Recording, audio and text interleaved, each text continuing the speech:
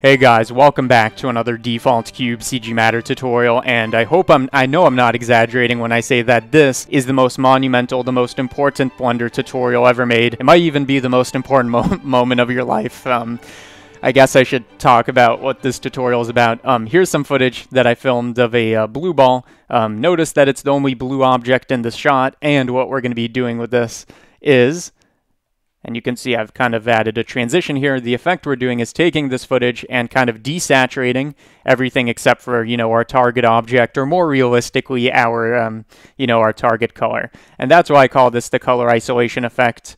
Sorry for this weird intro, but yeah, that's what we're going to be making. It's actually super easy to do in Blender, and we don't need to do any weird stuff with the 3D viewport. So once you open up Blender, here's how we're going to do it.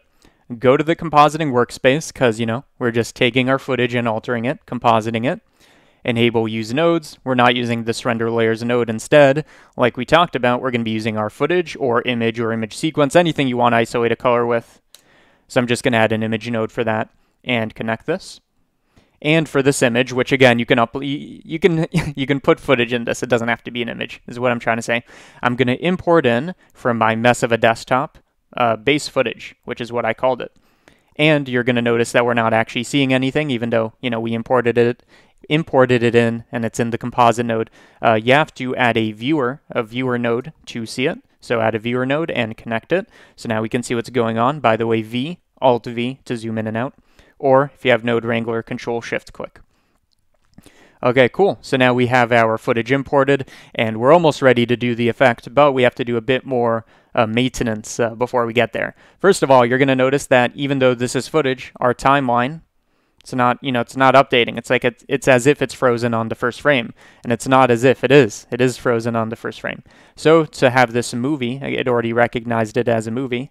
To have this movie use all our frames, we just need to say, don't just use one frame, use, 200, 300, depends on how long your shot is.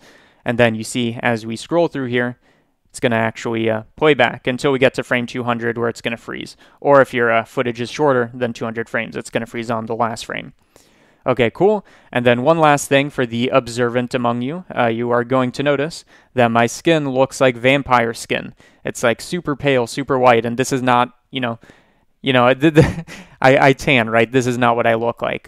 It's Blender manipulating the footage, the color space to look like this. So to fix that, go to Render tab, Color Management, and enable Standard. So by default, it's Filmic, which is good for, rendering stuff that you make in 3D. But if you want to keep the same color space that you entered with, Standard is what you want to be using.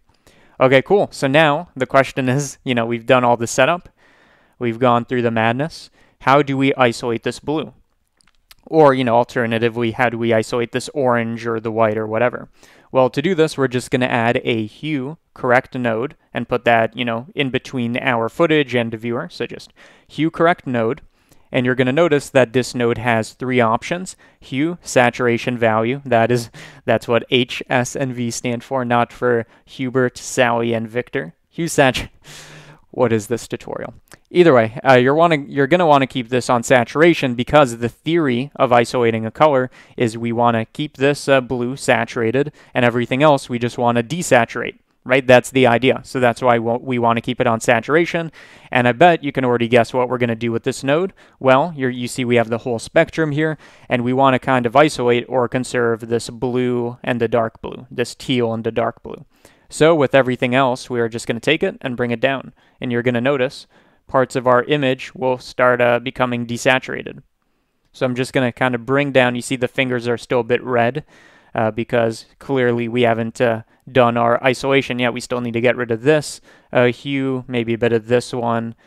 And you really just want to kind of play around with this until you feel like you've isolated the target color. For example, I don't think we have any green in this shot, so it's not an issue. But ideally, I don't think we have that much green. Maybe part of this blue is kind of tinted green, but there you go.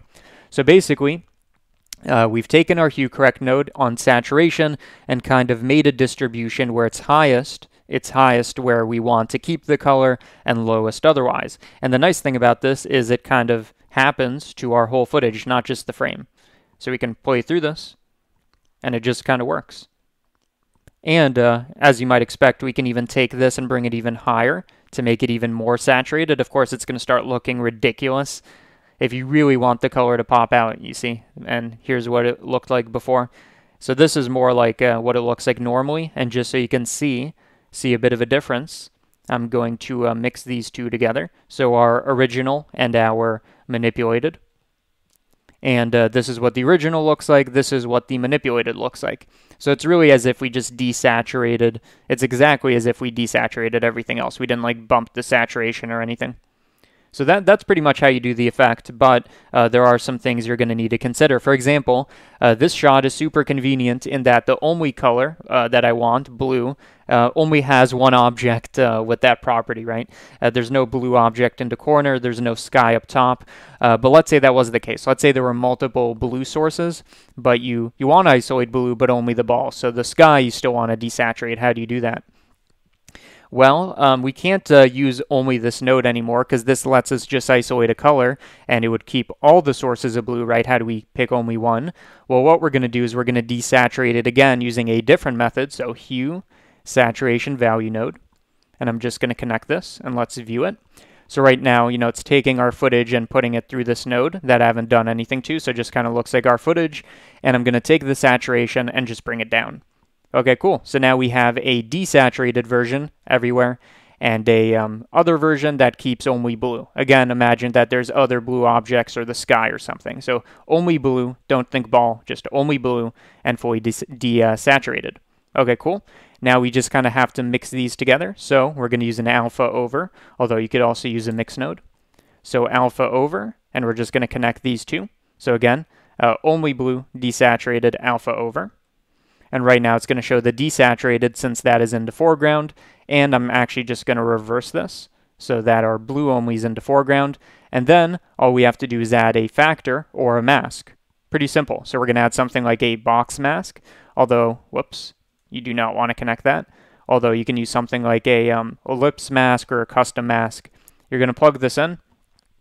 And then you see that it does our blue isolation, but only where this mask exists. So we're kind of making it doubly exclusive. So I can make that wider and then kind of reposition it, you know, not by too much.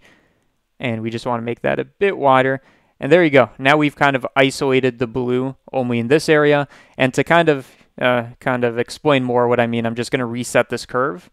So here we have the saturated one, here we have the desaturated one outside this box, but if instead we isolate something that has, you know, a color that has multiple objects with that color, so kind of reddish orangish, which looks like this, it kind of maintains the skin and the floor, but not the ball since it's only blue. So this is kind of like a inverse isolation. So if we isolate this and then look through this, we've now kind of isolated the skin, not perfectly since, you know, a box mask isn't what you want to be using for this. You want to draw a custom mask that kind of outlines your skin, or, you know, alternatively, we could isolate only the floor.